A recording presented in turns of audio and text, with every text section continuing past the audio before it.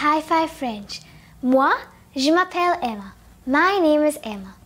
I'm here in the High Five French studios, but my friend Mathilde is out and about in France. She's going to teach us 5 new words today. Où es-tu, Mathilde? Bonjour les amis, aujourd'hui je suis dans un supermarché. Nous allons découvrir 5 mots. Regardez, l'orange, une orange. Une orange s'écrit O-R-A-N-G-E, une orange. Regardez les pommes. 3 sortes de pommes. La pomme jaune, la pomme verte et la pomme rouge. Une pomme, une pomme.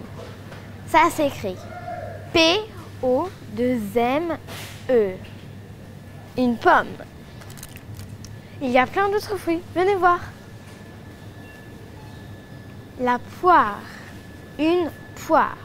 Une poire s'écrit P-O-I-R-E. Une poire.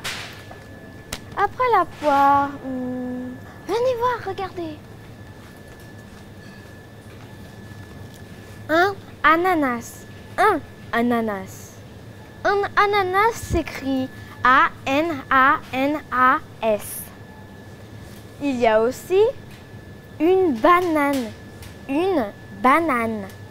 Une banane s'écrit B-A-N-A-N-E. Merci, Mathilde. Now it's time to practice those 5 words again. Listen to Mathilde and repeat after her.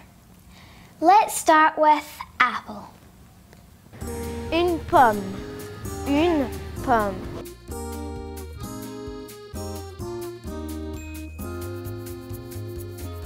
Bien. The next word is pear.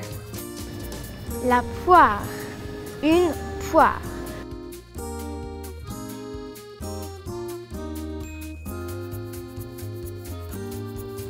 Génial!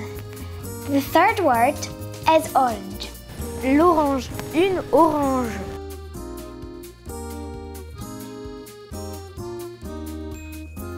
Superbe! The next word is banana. Une banane. Une banane.